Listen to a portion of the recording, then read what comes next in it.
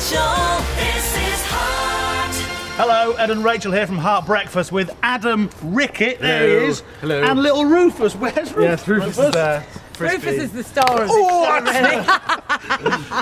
Didn't want children, it's fine. Jumpy Rufus, by little the way, boy, Rufus. not very well trained, even though Adam will tell you he has been trained. If you've got a dog and you want to have some fun and raise some money for the RSPCA, Adam will tell you how. October the 30th, we're basically taking over 4 of the city centre parks and we're having a doggy half marathon.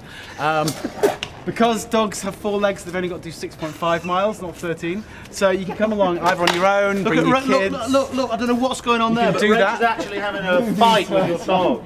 So if you go to the website, you can find out where it all is. It's www.leapsandboundsappeal.org.uk. The Heart FM guys are going to be coming down as well. So turn up, you'll be able to raise some great money for the RSPCA and it'll be a really fun day. So thank you.